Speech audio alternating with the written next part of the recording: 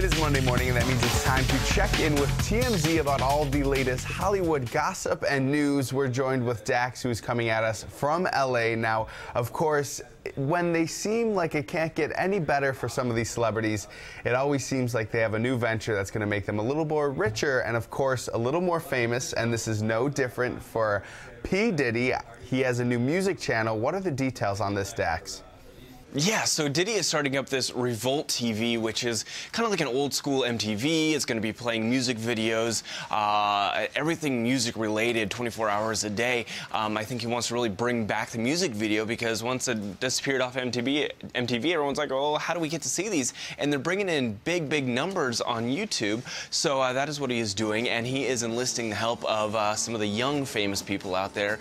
Number one, his son, Kylie Jenner, Little Twist. I guess he's reaching out to Quincy Jones' son as well, and they're going to be showing up and doing certain shows on Revolt TV. They're going to be doing promos, and they're also going to be doing a lot of hype on social network. And it's smart, you know, you get the young crowd really interested in this this network, and then it will start to fuel it, and people will watch it. Kind of like what Oprah did with OWN, but you do it with a younger crowd, and it might blow up more than that. So when we're talking about TV channels, it seems like there are so many TV channels out there. Is this something that you're going to have to pay to be a subscriber of, or do we have any information on how logistically it's going to work? Well, I'm sure it will be a very high channel like Oprah's is. I don't even know what channel OWN is on, but I think that's the point of it, is for him to hype it up. You get people to learn what channel it's on, and then they might start making it a part of their usual TV watching. But, you know, it's a whole new network, so you got to make it one of those high channels.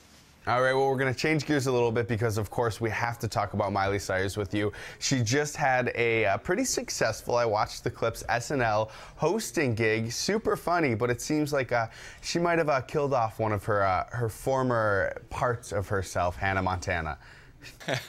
Yeah, you know what? She actually had a pretty funny opening monologue on Saturday Night Live, and she got out there and she's like, look, I'm not going to be doing Hannah Montana tonight, but I do want to give you a little update on how she's doing. She goes, she was murdered, which is pretty funny because honestly, that's kind of what it seems like with everything that Miley's been doing over the last couple years, that she is trying to kill off anything that has to do with Disney or Hannah Montana, and so it was pretty fitting. And they had a wrecking ball reference in there where they had a big old naked guy swinging around on a wrecking ball. And you know, I asked some people that watched the whole show, and they were like, you know, it was good. There was just a lot of Miley, and Saturday Night Live is long, is what I've heard.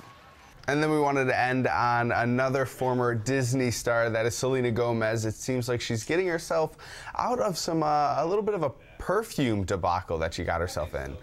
Yeah, well, there was a company that had done a deal with her.